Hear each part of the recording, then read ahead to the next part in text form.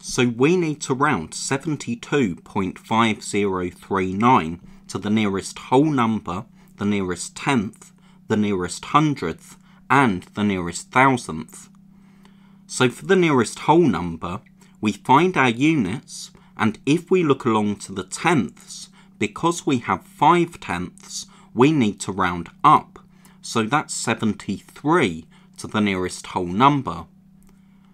Now for the nearest tenth, we find our tenths column, and because we have 0 in the hundredths, we're rounding down.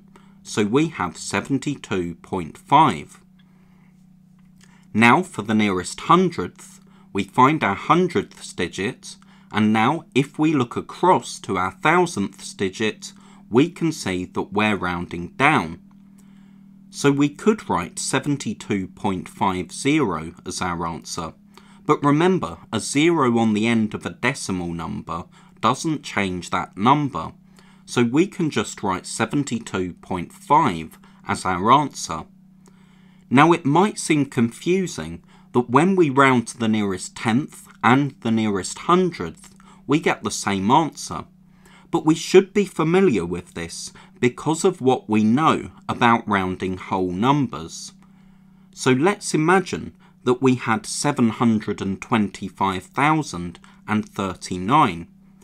We can see here that rounding to the nearest thousand and to the nearest hundred would give us the same answer.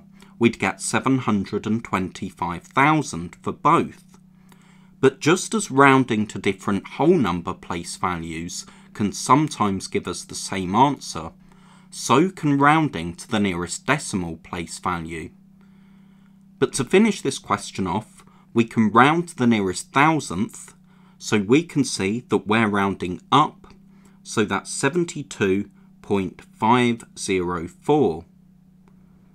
So pause the video and see if you can round 46.0409 to the nearest whole number, tenth, hundredth, and thousandth. For the nearest whole number, we can see that we're rounding down, so we have 46.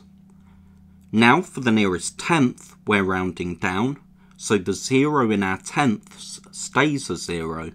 But rather than writing 46.0, we can write 46, because 46.0 is the same as 46. So rounding to the nearest tenth can give us a whole number as our answer, just as for whole numbers, rounding to the nearest thousand could give us a multiple of 10,000 as our answer.